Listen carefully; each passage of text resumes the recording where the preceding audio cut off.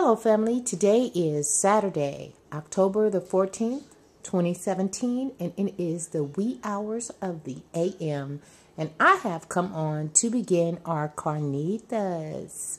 Now, family, inside of our Ninja oven, we have a 4-pound pork tenderloin roast. We're going to quarter cut 2 onions, line the bottom of our oven. We're going to squeeze up 2 oranges, 2 limes. We're going to quarter cut also some tomatillas, and we're going to put them in our oven.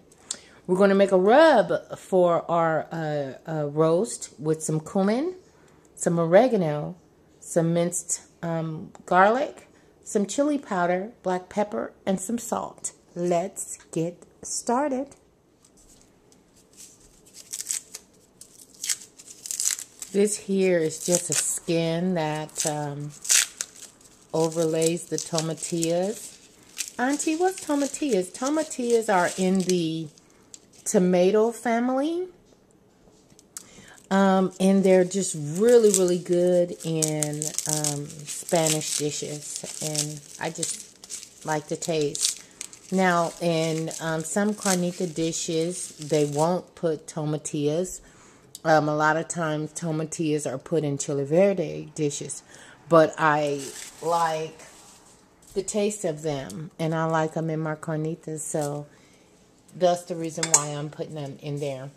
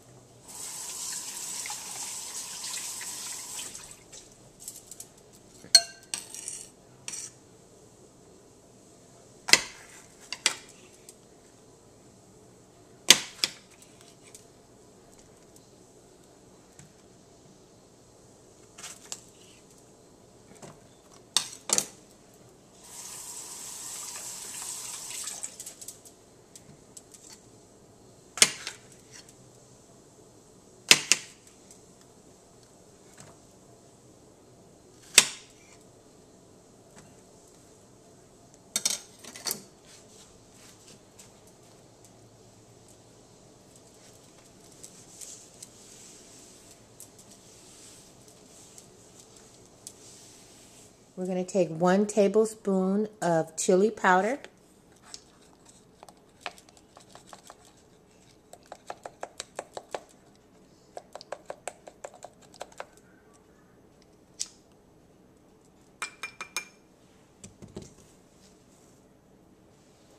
Two teaspoons of cumin.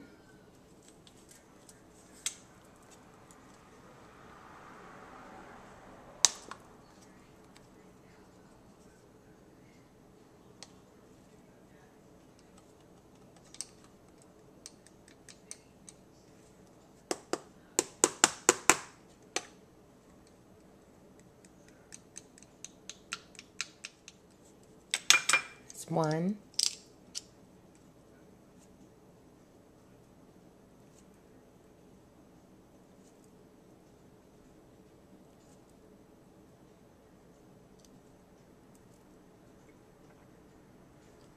2.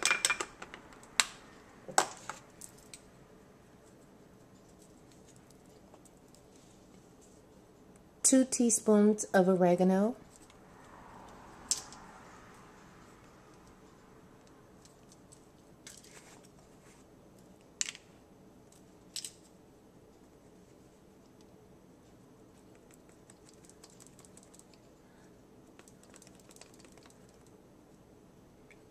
1,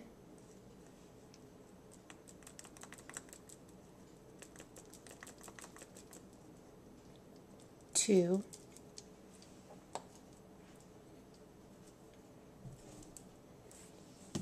2 teaspoons of salt,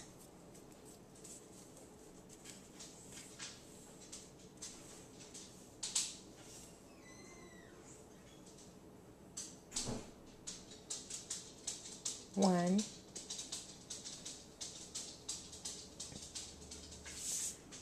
2,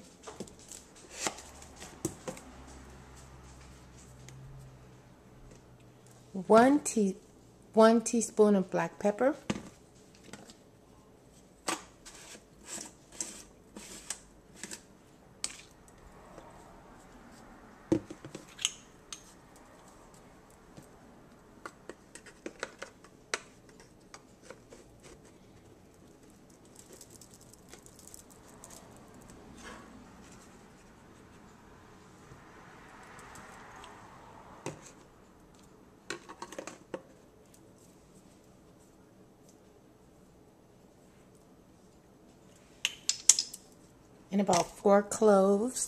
4 cloves of garlic. So what we're going to do is we're just going to take ourselves a dip out of this about like so. I like garlic anyway, so I'm gonna count it a win.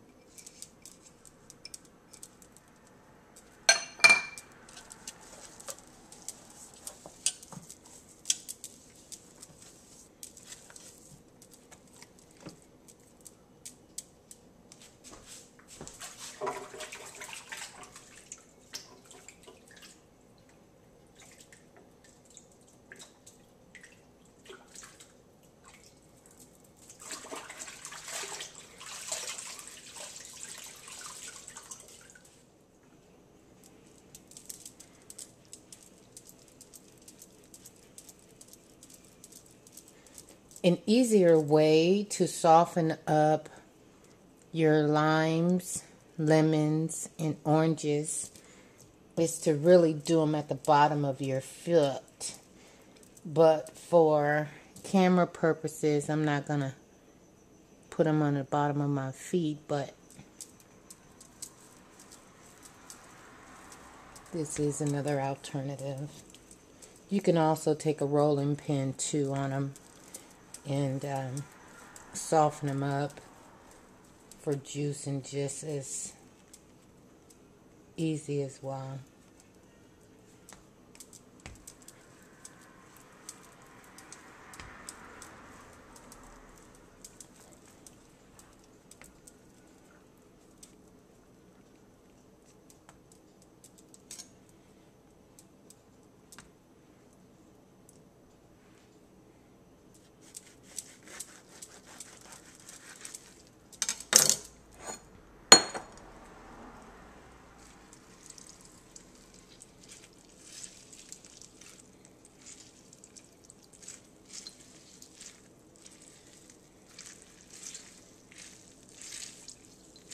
I didn't even look for my juicer. I didn't even go through all of that. So we're just gonna make do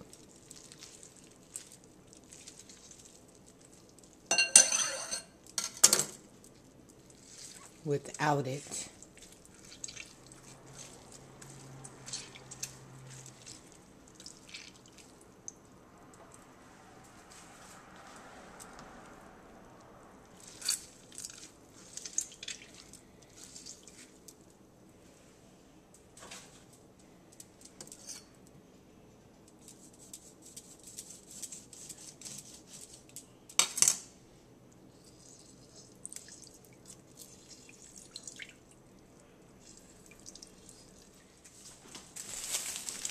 And we got our compost wastings. Now with clean hands, I'm going to go in here and I'm going to take out the excess pulp. I'm going to take out the seeds. I don't want to take out all of my pulp, but I'm going to take out the seeds for sure.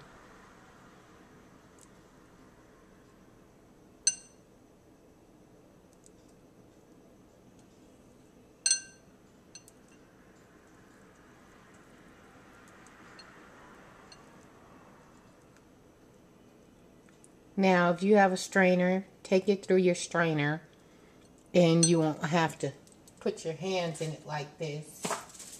But my hands are clean, so I'm not worried about it.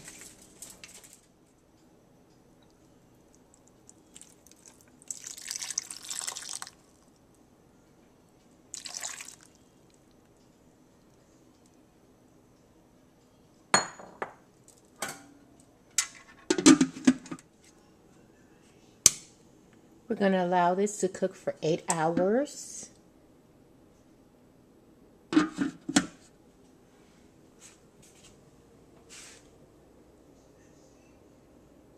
night, family. Good morning. Good morning, family. We have an hour and 7 minutes left. And oh my God. Oh my God, it smells so good.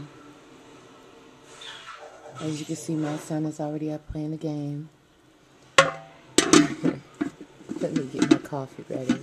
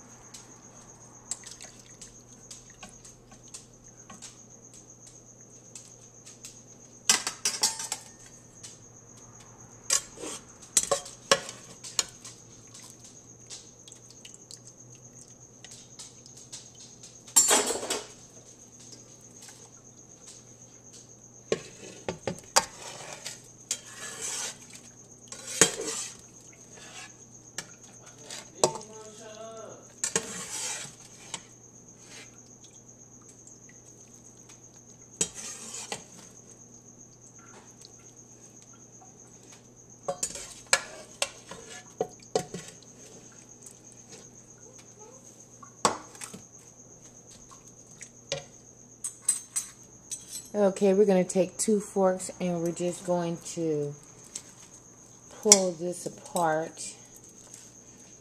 We're just pretty much just making smaller pieces of it.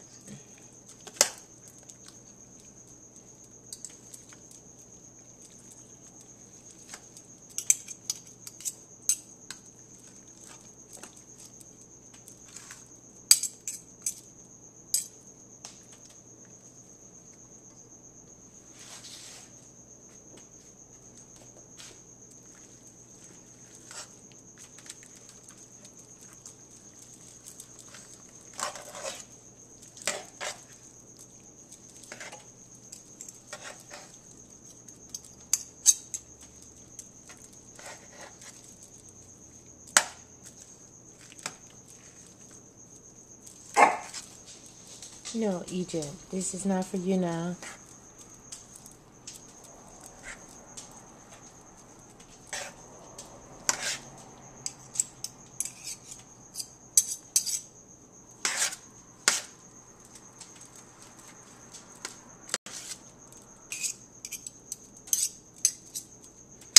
I'm going to get a little knife, something better to work with.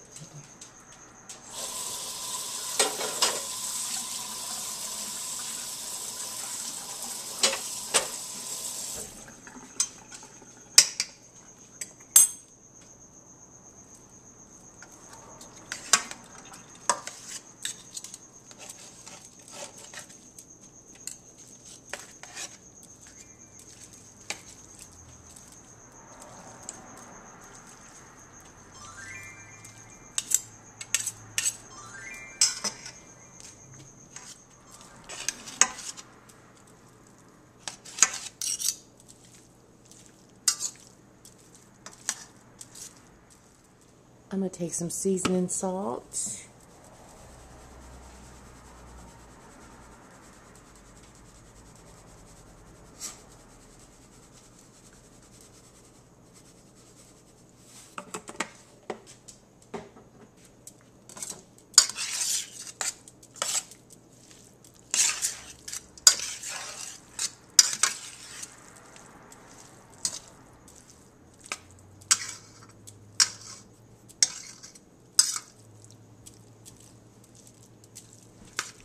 Now you can chop this up as fine as you want it.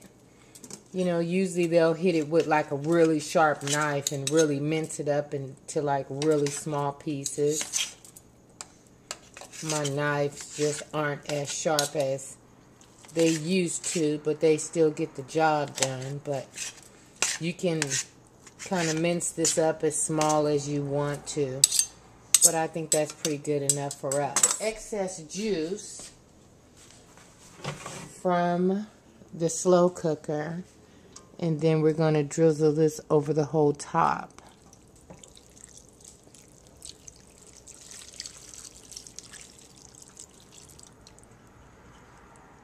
Now we're going to put it in the oven under the broiler for about 6 minutes or so, just enough for it to crisp up. Not enough to cook it because it's already done, but you want it to kind of sear a little bit and sear those juices on there and kind of caramelize it on there a little bit.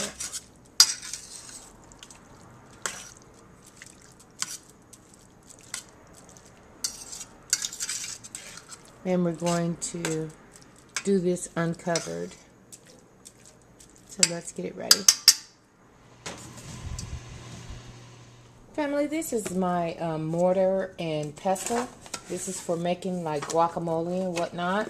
It is very, very heavy. It is what you use to mince up your guacamole.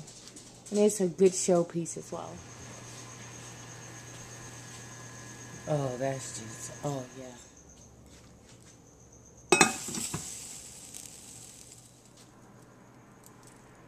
Let's do these guys first.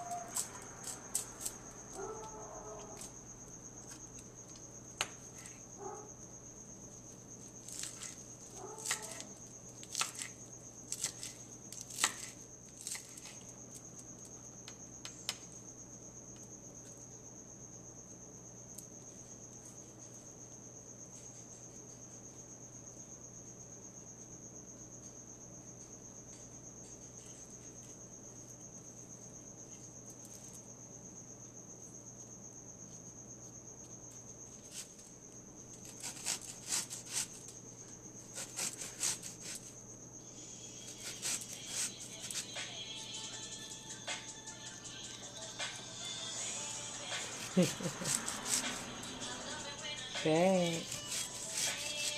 Busy right now, honey.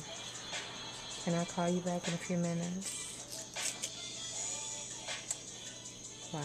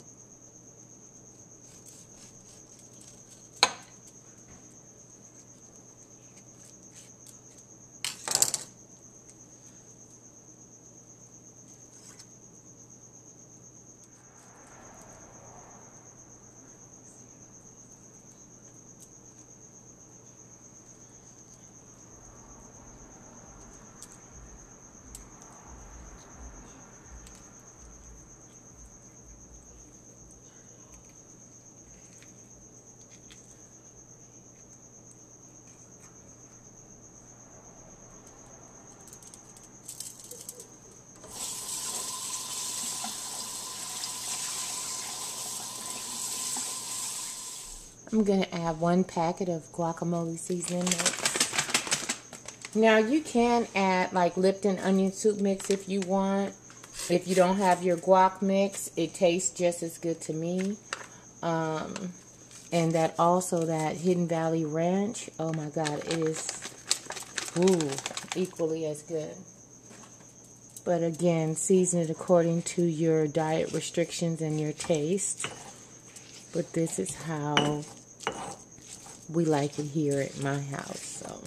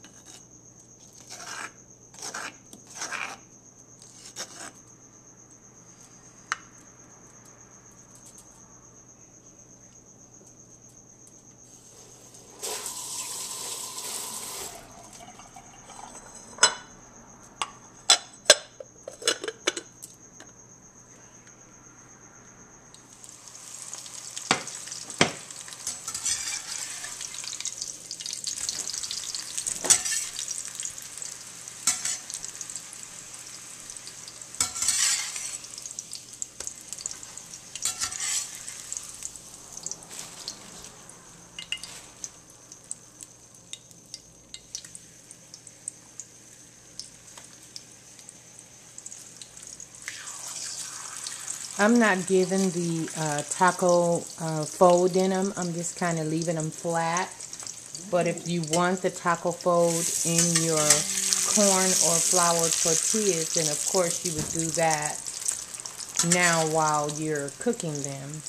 And that's just simply folding it over like that and allowing it to cook and harden.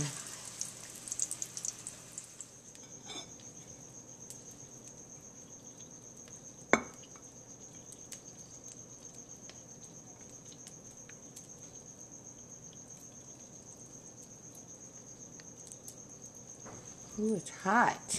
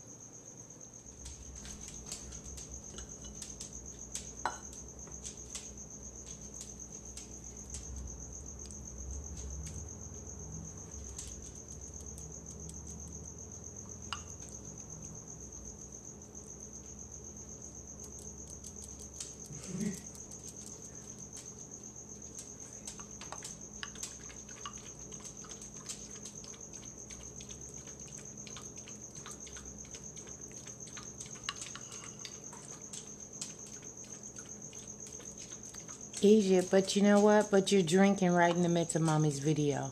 Yes. Right in the middle of my presentation. You're doing this. Really?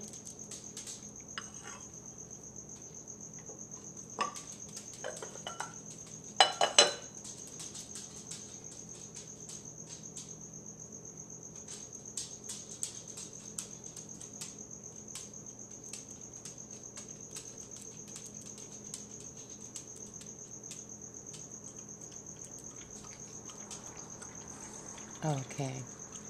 Now here comes Sebastian. Really, guys? Wow. Right in the middle of Mommy's video. You have no shame. None. They're thirsty. What can I say?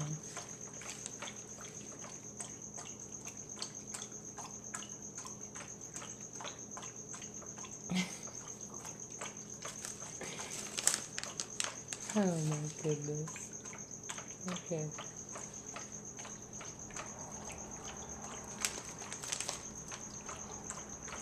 From my home to yours, bon appetit, family. You guys have a good night.